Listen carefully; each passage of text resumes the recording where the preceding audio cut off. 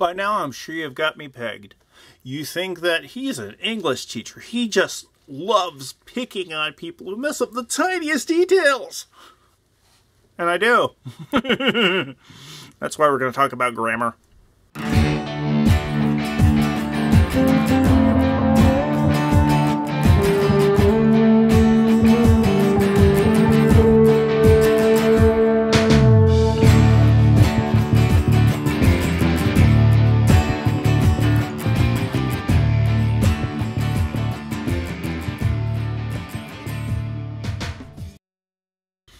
Nah, seriously, there's a reason why I waited until this late in the semester before we really get into the whole grammar question.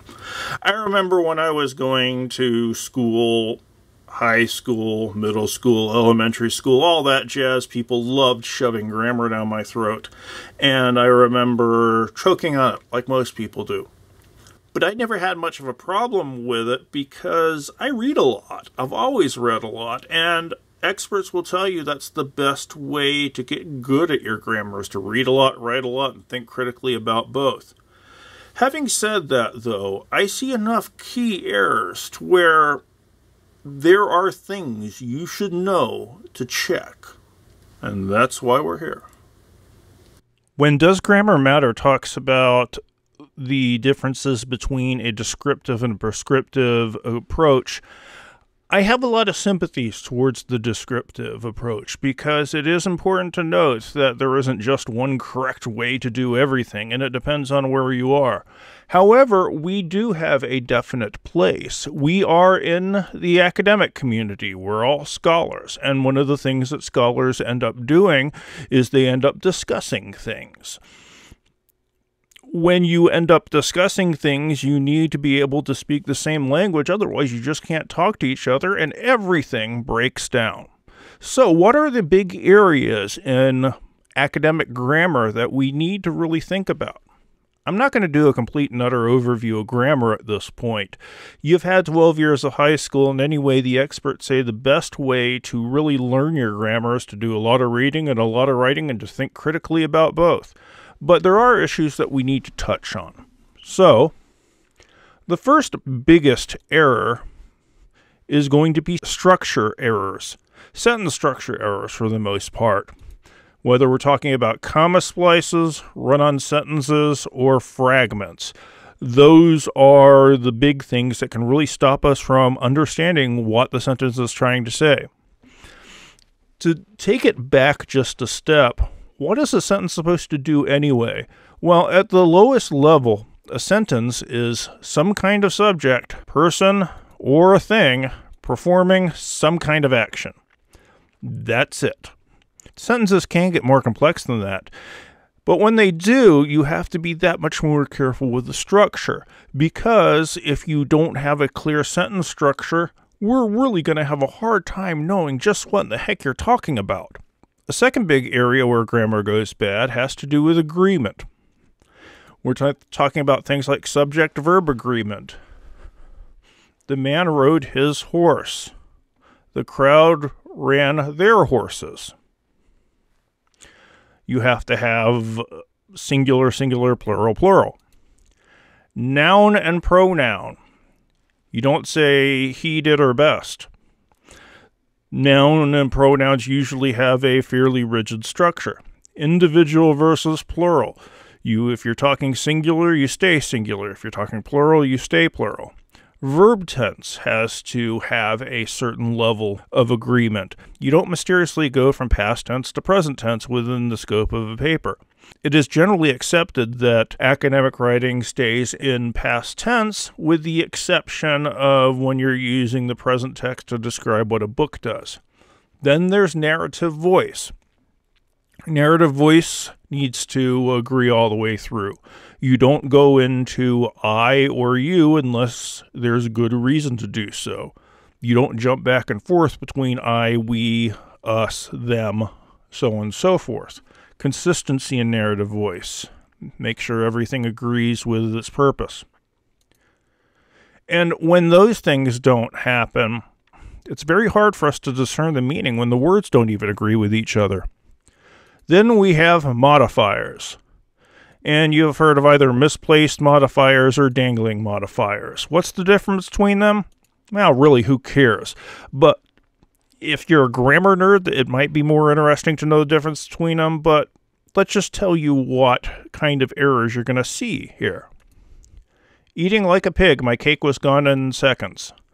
This is a modifier error, because eating is supposed to be modifying the people who are eating it, not the cake. And literally, this does say that the cake was eating it. Kind of silly, huh? My kind of humor. When you get these things wrong, it just makes you look like an idiot. There's parallelism, and that involves making sure you're using the same types of verbs. Sasquatch enjoys taking long walks in the forest, playing with small woodland animals, and to devour wandering tourists. Non-parallel construction. And when you do errors in this way, the problem is it just makes you look like you're not really paying all that much attention and making stupid errors. The one, though, that drives me very crazy, it just kind of gets my blood boiling and makes it weird, has to do with sentences and how sentences are constructed. We talked about a subject performing some action. If we want to get official grammar terms, it's the subject and the predicate need to exist both in the same sentence. The subject is everything relating to the subject, and the predicate is everything relating to the action. Together, a normal sentence, the hero rescued the crowd. The hero, the subject. What did the hero do? Rescued the crowd. The crowd is modifying rescue. The problem comes when the subjectivity isn't clear. And this happens in things like this. The crowd was rescued by the heroes. Usually, it would just be the crowd was rescued, which is worse because then I have no idea who's doing the rescuing. But the actual subject is pushed way the heck in the back instead of being out front. Now, there are artistic reasons to do this in some points in time. You might want to stress the action as opposed to the person performing the action. If you're doing business writing, for instance, or writing a set of instructions, sometimes in a set of instructions you do want to focus on the action and ignore the subjectivity. But in standard academic writing, probably not a good thing. When this happens, this is called the passive voice. I will talk about passive verb tenses, and they're passive because the subjectivity isn't clear. Who's performing the action? Well, that's kind of thrown in the back. It's passive. Luckily, there's a secret for learning when a verb is active or passive, and it involves zombies. You gotta love any grammar rule that involves zombies, right? If you can insert the phrase by zombies after the verb and have the sentence make sense, you have a passive voice. She was killed by zombies. Passive. Zombies killed her. Well, putting by zombies after it, zombies killed by zombies her, makes no sense whatsoever. It's already active. We already know who's doing the subject. The secret? Zombies. Now, this is important, particularly in a lot of writing where you need to know the subject. And if the subject is hidden, it can really weaken your argument at times. Luckily, zombies are there to save us. Bet you never thought you'd hear that one, huh? So do I ever screw up grammar? Me and my wife have a nice, long time running debate on whether you talk about when I'm in the car. I could have went right then, or I could have gone right then. Which one is right? It can really bring the blood boiling. We start breaking out cricket bats and hitting each other over the head. Anyway, I'm not saying at any point that if you don't do these things, you're not a good person. Because I'm not trying to teach you how to change the way you talk or write or think. What I am trying to teach you is how you adapt to this new environment we're in. And academics is a new environment which requires a lot of formality. Business is a new environment which requires a lot of formality. Technical-oriented stuff requires a lot of formality. So think about this as learning the rules to your new life. That doesn't sound too pretentious, huh? See you in the next video.